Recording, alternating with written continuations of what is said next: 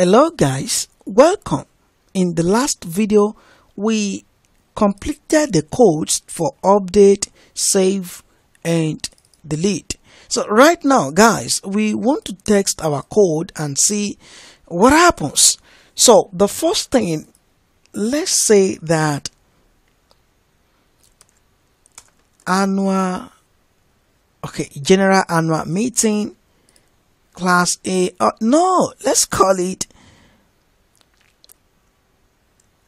biology, introduction to biology. Okay, I want to copy introduction to biology to description.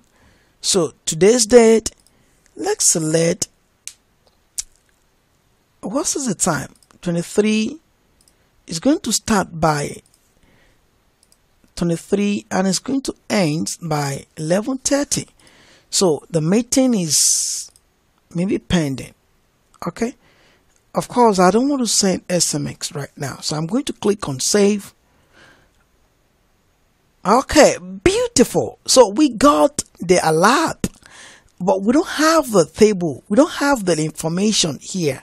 Don't worry, we are going to select that. But right now guys, let's check our Jitsi table. Let's see if we have the information, not just information but correct information. So I'm going to click on Jitsi table. Beautiful. We have the title, the description, class ID, section ID, meeting date, start time, end time. Okay, this is the login type, admin. The ID is 1, status is pending, and this is the room, this is the code, the strings that we generated, and this is the today's date, published date. Though you cannot see it, this is not readable, not in readable format, but don't worry, we are going to make sure we write the codes that will translate this to the right information, what user would see and understand. Okay, so guys, we have been able to successfully prepare the save, edit and delete codes for Jitsi. We have the information inside the Jitsi table. So guys, in the next video we are going to